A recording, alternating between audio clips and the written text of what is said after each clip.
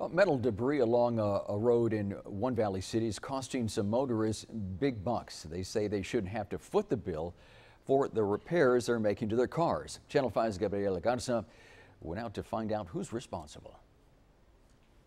Marcus Gonzalez is familiar with this stretch of road. He's been driving on it for more than 5 years, but it's also this route that is costing him money.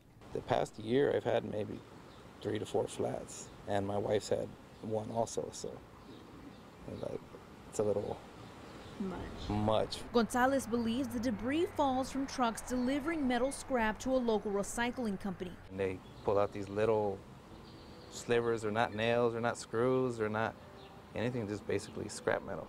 Not only is it costing Gonzalez money, it's also creating an inconvenience.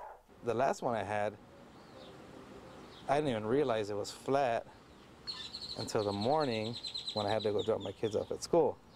So I get outside and I'm like, oh man, I have a flat tire.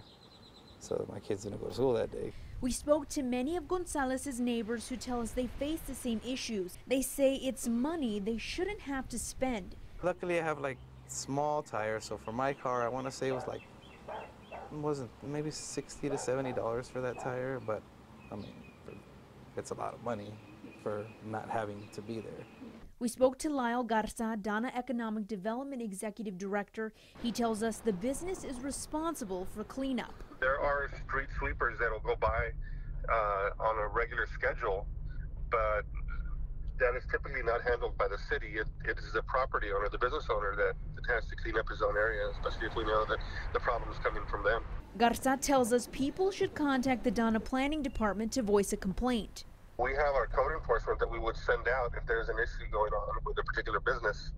And if we note that it is being handled, in this case, by a scrap metal iron business, and that's clearly causing the problems, then we would sit down and we would issue either a memo or a citation and have them clear that debris right away.